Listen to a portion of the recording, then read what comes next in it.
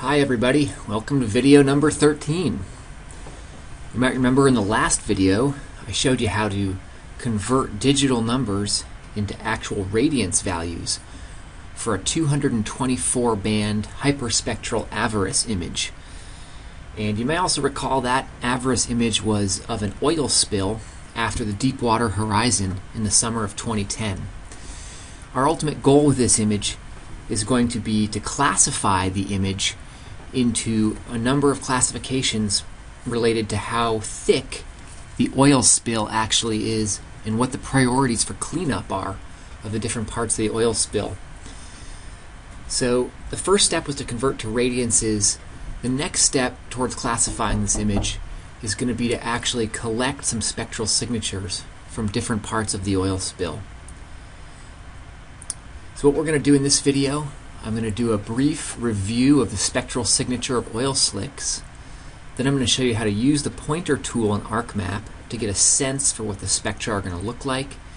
Then I'll show you how to use the classification toolbar to actually extract spectra from areas of interest. And then talk a little about how to pick the best band ratios. So to start out, here's the spectral reflectance curve for oil slicks of different thicknesses. So we got reflectance on the y-axis, we got wavelength on the x-axis. Notice that the thickest oil emulsion, 8 millimeters thick, shows up in yellow, and it has very high reflectance at a couple of these peaks, and then has very low reflectance here. Likewise, the thinnest oil slick, 0.025 millimeters in blue, and it really doesn't have those big reflectance peaks. Okay? So ultimately it's these reflectance peaks that we're going to actually want to exploit to actually try to make estimates of how thick the oil spill is and what its priority for cleanup should be. So let's go ahead to ArcMap and see if we can do this. So I've got my blank project open.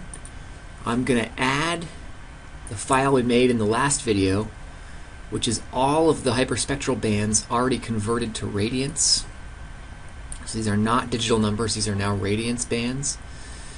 Okay, can't see much. That's because it's showing red, green, and blue as the first three spectral bands, and those are going to be very similar to each other.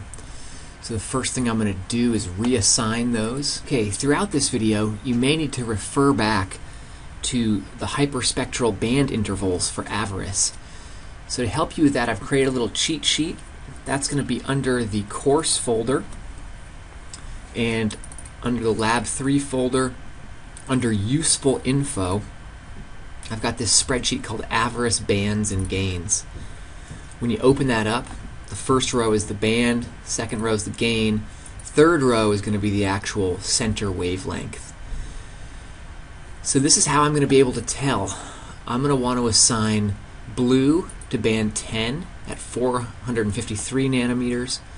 I'm going to want to assign green to band 20 at 550. And I'm going to assign red to band 30 at about 650. So you may need to refer to that.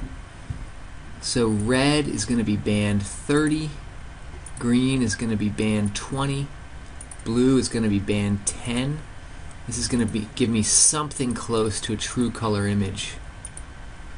And then of course I'm going to give that a little stretch. I'll use % clip. And I've got a pretty decent image here where the thickest oil spills are showing up in red, and some of the other dense strands are showing up in this lighter color here. Again, I think we're starting to see some of that better reflectance of the oil spill. So now to categorize this image, we want to develop some spectral criteria that we can use to categorize the image. So one way to just poke around and see what the different spectra look like is to use this identify tool here, this button. So first I'll zoom in on an area, maybe this area. And then I'm going to use the identify tool. I'm going to click on the brightest patch, and that shows me the radiance value for each of the wavelengths that I have displayed. So I can see it's reflecting highest in the blue, a little less in the green, a little less in the red. Okay, now if I click a different area, I'm going to see similar values but slightly different. But in the end, all these pixels have fairly similar reflectance values in the visible wavelengths that I've displayed. So I need to extract more information. I need to extract information about all 224 hyperspectral bands. So now to do that, we're going to use the classification toolbar. That's probably not showing up on your screen yet, so you'll want to right-click up in this area, go down and find image classification right here. Mine's already turned on. If yours isn't, then check it to turn it on, and you should see this toolbar here appearing on your screen. What this is going to allow me to do is actually extract the average radiance for each band from within a given set of pixels that I'm going to define with a polygon. So the first thing we're going to do is try to identify areas of the image that we think represent thick oil, medium oil, or thin oil. And then I'm going to draw polygons around each of those. So let me start by drawing one around the thick oil. Down in this part of the image, this white color is actually the Deepwater Horizon itself. And I'm going to guess that this red color represents the thickest oil. So I'm going to draw one polygon around this part, gather those pixels for inclusion in my mean, and then I'm going to draw around this part also. And just keep in mind that the results you get depend entirely on which pixels you decide to include. So the polygons from both of these, the pixels from both of these polygons will end up being part of our thick oil example. So now let's draw a couple that will fall under the medium category. And to do that, I'm going to go over to this blue area where it looks like there's kind of a medium thickness of oil. And I'm going to draw a polygon around this image. And then this looks kind of medium over here. I'll collect these pixels as well. And finally, I'm going to gather a couple polygons to reflect low or thin oil. I like to look at this dark blue pixel area here. And then maybe I'll also pick this dark blue area down here. Okay, so I've drawn 6 training polygons now, 2 for each category. And now I'm going to click Training Sample Manager. And this is showing me the 6 polygons that I've drawn. They're color-coded, so you can match up which is which. But just from memory, I know these first 2 were intended to be thick oil. I'm going to highlight them both, and then I'm going to hit Merge. Then I'm going to highlight the 2 I intended for medium thickness, and I'm going to merge those. And finally, I'm going to merge the 2 I intended for thin oil thickness. And then I'm going to rename them thick, medium, and thin. Okay. And you can see over here this count column shows the number of pixels that are going to be averaged for each of these categories. Now, what's cool about this is you can actually visualize some of the statistics using these buttons. But instead of doing that, I'm going to output the data directly to Excel. I'm going to do that by making sure all 3 are selected. Then I'm going to click this button over here, Create a Signature File. That's going to prompt me to save the file, which I'm going to do, I guess, just save it on my desktop. And it's going to save it as a GSG file for signature. So that's going to save out. Now that is actually saved as an ASCII text file. So to look at it, I'm going to go to my desktop where I saved it. Here it is.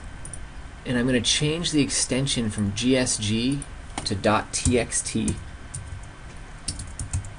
Keep in mind, Arc may no longer be able to recognize it if you put the text extension on it. But the nice part about having the text extension on it is that I'm then going to be able to open it with a text editor. And what I'm going to do, I'm actually going to open it from Excel, Microsoft Excel, and I'm going to go to Open, Desktop, find the file. Now, as I'm importing it, I need to make some choices. I'm going to choose the file as delimited, then I'm going to hit Next, and I think the delimiters are going to be tab and space. So I'll choose those and I'll hit Finish. This is the actual file. It's got a bunch of information. I won't go over it all.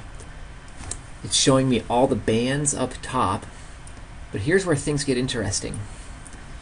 Here it's showing me for the first class the mean radiance value for all the layers. 1, 2, 3, 4, 5, 6, 7. Here's the mean values. Notice these two rows are a little bit offset from each other, not the end of the world. So what I'm actually going to do, I'm actually going to copy this data into a new Excel project. And I'm going to paste it in, and I'm going to call it band, or I'm going to, just remembering, I'm going to call it thick. Then I'm going to continue down and copy the means for the second class, paste those in, call those medium, and finally go ahead and grab the means for the third thin class. Once I've got that copied, I can close the file, paste those out, and that's going to be for the thin class. So those are the radiance values for each band. Now I'm going to go back to the cheat sheet that I gave you. Remember, that was called AVIRIS Bands Gains, and I had all the wavelengths here for every band already prepared for you. I'm just going to copy that, and then I'm going to paste it in up top. So now what you can see is that for your you can see which spectral wavelength corresponds to which band and what the radiance was in that band. Okay. So the next step is going to be make a plot of this. To do that, I'm going to highlight this, then I'm going to hold Control, highlight that data set as well. I'm going to go Insert, Scatter, and choose this plot option. And that's going to plot the data for me. I don't like, first of all, it's hard to see the differences because we have such a range of data. So I'm going to go ahead and put this on a log scale. I'm going to click once to highlight the box on this axis, then right click, Format Axis. I'm going to choose logarithmic scale, and then I'm going to tell the x-axis to cross at 0.01. Okay. So that's going to give me this nice logarithmic display. I can see the differences better. I don't like the way the data points are displayed, so I'm going to click once on the data, then I'm going to right click, Format Data Series, Marker Options, choose None, Line Color, Solid Line, Line Style, down to 1. Finally, I don't like these bars. Well, I guess I won't worry about those. Okay, so what this shows is the spectral radiance curve for thick. Now keep in mind, this actually isn't a reflectance curve. It's actually the radiance. That's why it's falling away so exponentially like this. As we move away from the visible spectrum, the reflected light is falling off, just like the blackbody curve predicts that it should. So to get the other two plots on here, I'm going to go back to Select Data, and that's going to be, so first I'll click on the chart, highlight the chart, and I'm going to go up here under Chart Tools, under Design, then select data, and I'm going to add a new data set. I'm going to call it medium. Then I'm going to hit this button. That's going to let me go out and select the actual data that I want to add. I'm going to select the entire row here. Oh, excuse me. I'm actually going to select this entire row for my X values. Takes a while with 224 bands, but there it is. Now, to cheat and avoid having to do that again, I'm going to just copy that, paste it in here, and then just change the row value from 3 to 6. Noting that my values for medium are in row 6. Now I'm going to add one more. This is going to be for thin. Again, I'm going to cheat and just paste the values. Paste them again here, but change the row to 7. Hit OK. OK, great. So now I've got my data set here. And what I can see is that there are some pretty important spectral differences between the thick, medium, and thin oil slicks. The thick slick has a really high reflectance at some of the peaks we looked at earlier, and the thin and medium are a little bit closer, but they are showing up the way they should. So the good news here is that these spectra are going to be a reliable way to distinguish thick, medium versus thin oil slicks. So the next thing to do is going to be to choose some band ratios where we think the band ratios will correspond to the thick, medium, and thin oil slicks. So to do that and to be perfectly explicit, I want to label my axes first. This, of course, is wavelength in nanometers, and this, of course, is radiance. The other thing I'm going to do is right-click here to format this axis. And I'm going to put minor tick marks in at 100. And I'm going to show the tick marks inside the box. That way I can actually start to see where I am.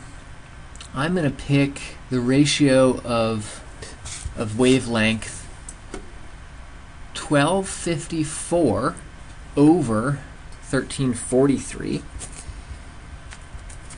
So I'll keep track of these as I go along. So ratio 1 is going to be 1254 over 1343. Ratio 2, I think I'm going to pick the high point here, call it 1602 over this kind of point where they're all very similar, call it 1791.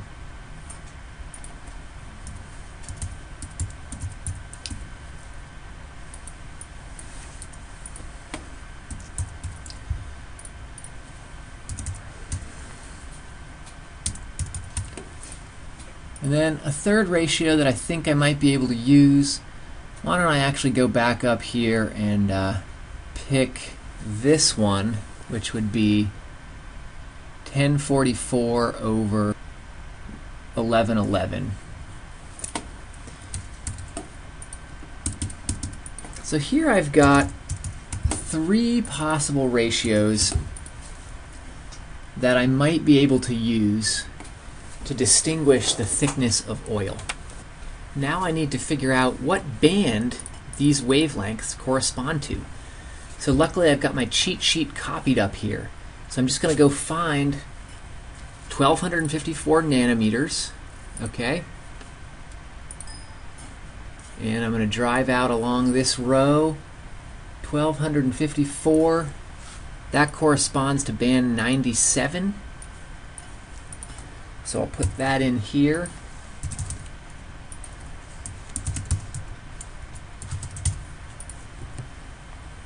Okay, so I took the liberty of filling in the last few bands that correspond to our wavelengths. So what I'd urge you to do now, go ahead and make these 3 ratio images, get them loaded into ArcMap, And then when the next video starts, I'll show you how to actually classify the image based on these ratios.